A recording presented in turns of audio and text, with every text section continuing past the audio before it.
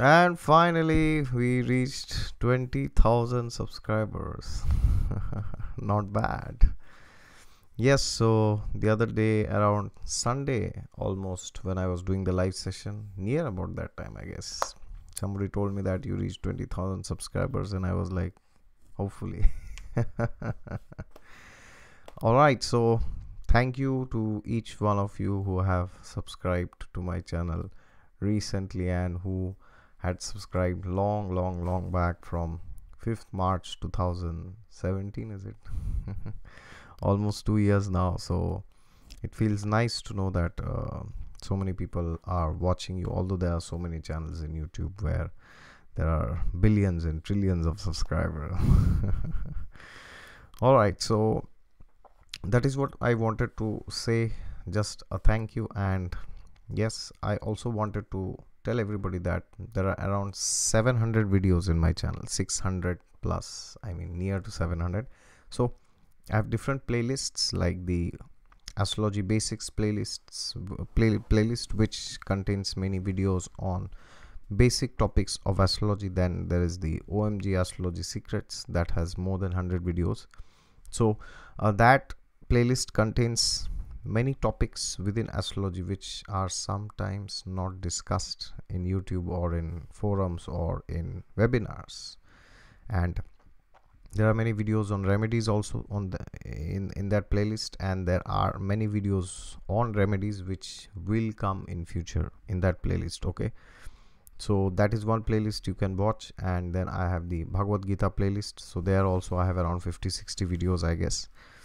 And I have the Srimad Bhagavatam playlist. There also I have maybe around 10 to 15 videos. I don't know how many, but not much. But I'm going to put more videos on that playlist as we keep going once a week, every Thursday almost, or Thursday or Monday. These 2 days are for core spiritual topics like from the Gita and from the Srimad Bhagavatam. So, and there are many playlists like Overcoming Darkness that helps us to get rid of depression sometimes.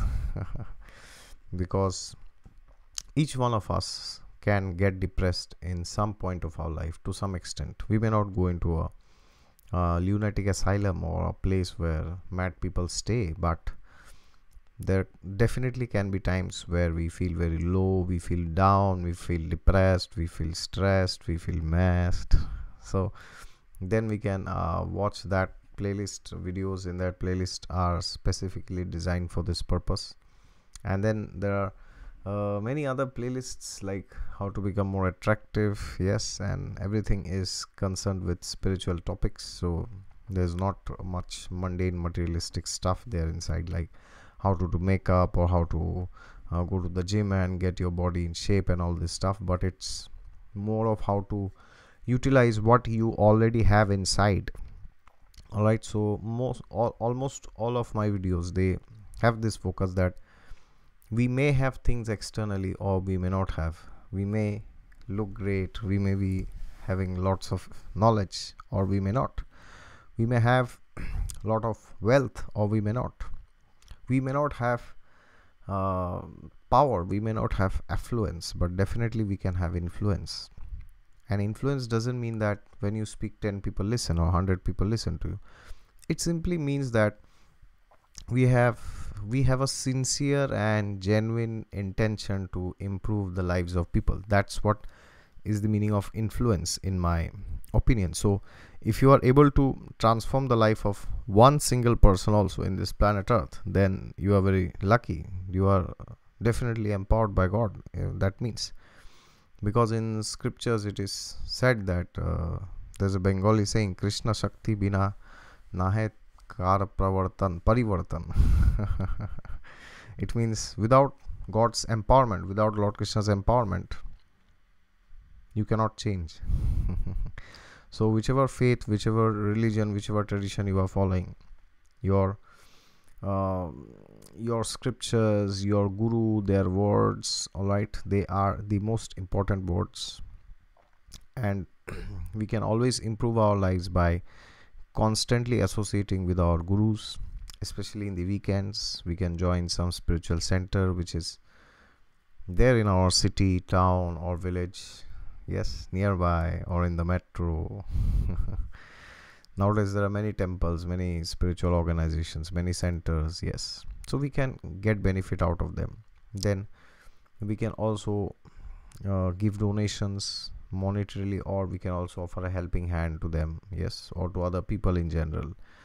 And then we can also do our own reading of the scriptures every day, like every day we can read one shloka from the Bhagavad Gita, or if you are born in a Christian family, or if you follow Christianity, not Christian in your passport, not Hindu in your passport, not Muslim in your passport. If you actually follow Christianity, the 10 commandments which Jesus Christ had laid down, thou shalt not kill, that's one of the 10 commandments, yes.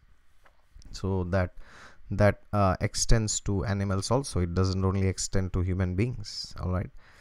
And if you follow the proper injunctions of the Vedas, the Puranas, the Upanishads, or you call yourself a Hindu, or you call yourself a Muslim, you are following the Quran, fantastic. If you're following any genuine scripture, if you are following, that's fantastic. You will definitely obtain spiritual perfection, there is no doubt of this fact, all right.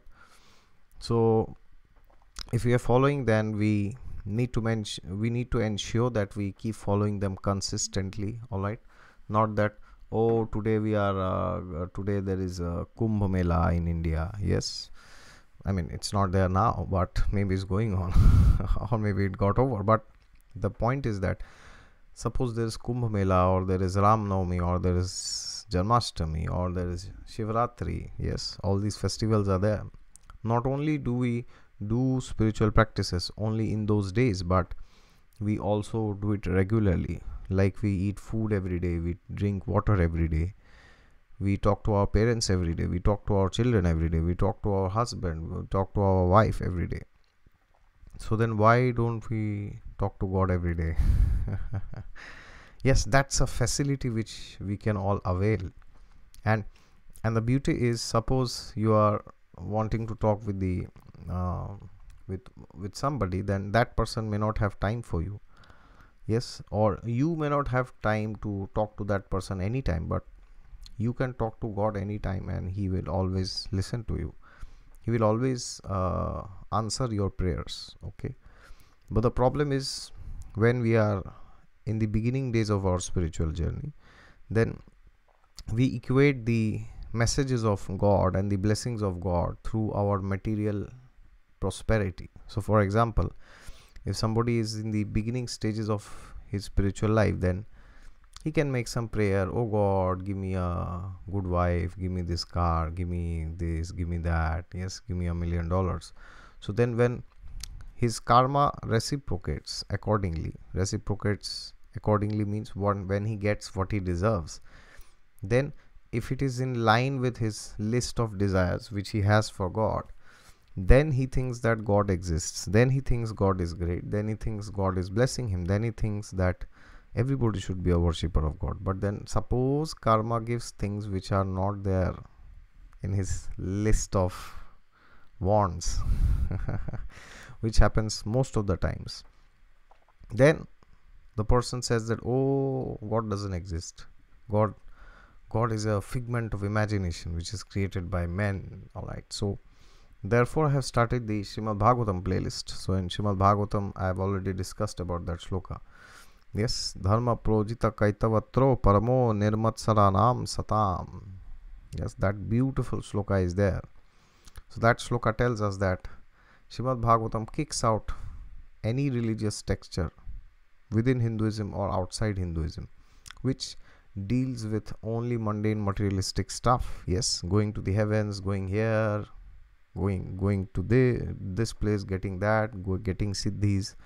All these are considered to be the useless rubbish, garbage of this material world. The only pure spiritual consciousness which is there inside is the connection to God. So Srimad Bhagavatam says, go to God, but do not go for asking material things. Of course we can ask them, but they will be fulfilled only as per our karma, all right. So whenever we are doing some spiritual practices, we should never put our material barometers for the success of our spiritual advancement. Okay, now like many times people say, there was a lady who told me once that she used to pray to Lord Shiva very much, but then what happened, one day she became a widow, her husband died, it was a premature death, and then she said, that day I stopped worshipping Lord Shiva. Why? Because he did not fulfill my list, Yes, so we should never ever we should never see the blessings of God as advancement in our material life, and whenever he takes away something, we should never see that he has punished us or something like this. We get punished by our own karma. God does not punish us. All right, so, and how do we know that God has actually blessed us? Well, there are many factors by which we can know. Primarily, there are three ways by which we can know.